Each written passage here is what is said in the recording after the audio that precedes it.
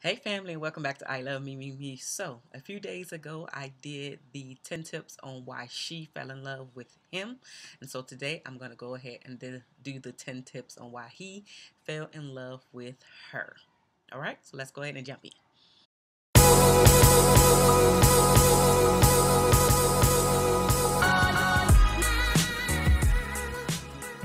The first tip is that you made him feel very comfortable to be around, to be with, and just made him be able to let down his mask and just be himself around you. So he felt very comfortable with you.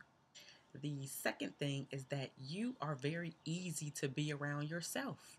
Like, there is really not too much drama. There aren't too many arguments or anything like that. No, not so much pushback from you or basically giving a whole bunch of mouth.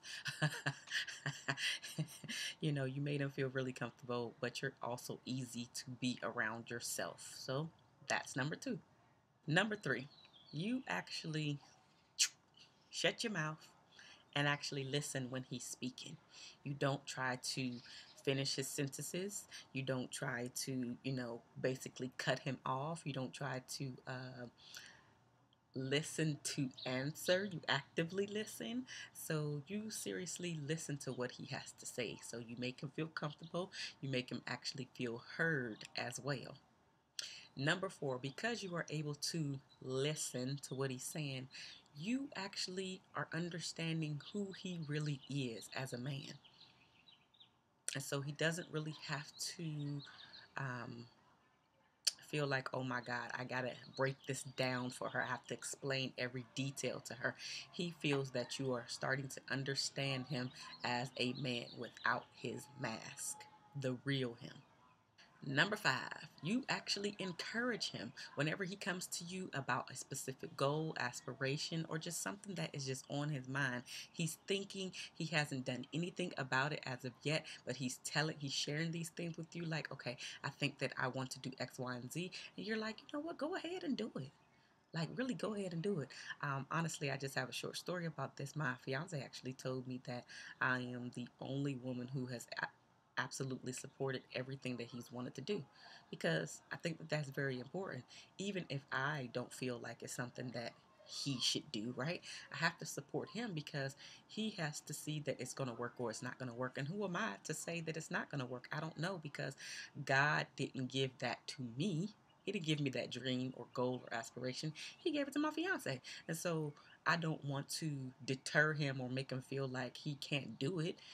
Yeah, I am his number one cheerleader. So yeah, you could do it. Let's see what's going on. Let's see what's popping. Let's see what's cracking. You got this. These six things that you actually were a challenge for him.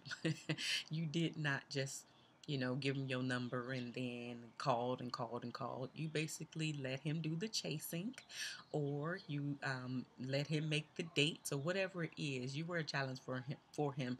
You did not go along with the masses as far as what he was used to dealing with as far as the women go. You didn't throw yourself at him. Like I said, you let him do the chasing, you let him do the calling, you let him do the planning of the dates, etc. You were the dainty, beautiful woman that you are, and you let him pursue you. So you were a challenge, and he liked that. You didn't always go along with everything that he wanted to do. If you didn't feel like doing something that day, you said, you know what, you go ahead and enjoy yourself. I'm going to sit this one out. And he liked that about you because you got your own mind. Number seven, you actually hold him accountable for the crap that he says, the crap that he does. When he's out of pocket, you don't just let him stay out of pocket. You call him on his stuff. And so you hold him accountable. If he said that he wasn't going to smoke, then the next time you see him smoking or gambling or drinking or whatever it is that he said that he was going to stop doing, you hold him accountable like, okay, what happened with X, Y, and Z, or you said that you weren't going to do such and such, but you're doing it now.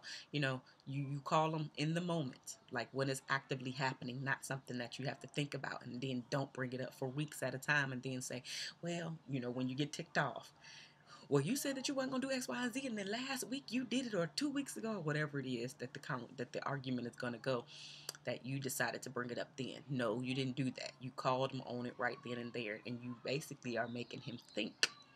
You're making him think. Can y'all hear that baby outside? Anywho. Number 8 went into number 7. I just said it. It's basically you call him on his crap, which goes into you holding him accountable. So I already said that. Number 9 is very important. You do not expect him to be a mind reader. You actually tell him what you want. You actually tell him what you need. You actually tell him when he has done something wrong that you did not like. You spoke up. You told him. You let him know. And he likes that because he's not a mind reader. If a date comes around, a special date for you comes around and he forgot or something, you definitely spoke up about it. That way the next time that day comes around, he more than likely won't forget because you spoke up. And that's what a relationship is all about. They're not going to get everything right in the beginning because what works for you, the last person that he was with, it probably didn't work for. And then on and on and on. You are completely different from anybody else. So you have to speak up and be able to say what you need, say what you want. That way your partner understands it and actually can supply your needs. But they have to know. So that's what you did. You spoke up. You let them know. You didn't just let him be a mind reader and get it wrong. Number 10, anytime he says that he needs space, you give it to him. There is no argument, no why me, no how come we were supposed to. No, you just say, okay, life is such it is, and you did your own thing. You gave him all the space that he needed. You didn't call, you didn't text, you didn't check up on him. Because one thing's for certain, once you start calling and checking up on him, he is not able to miss you. You have to let him miss you because men fall for you once you're not in their company. If we're always in their company all the time and they get, excuse me, they get to see us, they get to hang with us all the time, they're getting used to us, they're not really missing us. So if he say that he needs space, you give him all the space that he needs and you continue on with your life doing what you need to do. And that's in any stage of your relationship. Because remember, as I talked about before, men pull away at multiple stages within your relationship. That's just something that they do. So when they say that they need the space, give it to them. You do you. Trust me, he'll come back a lot faster if you give him the space that he needs versus you feeling like you need to call, check up, why me, make a big deal about everything. Don't do that, honey. Don't do that.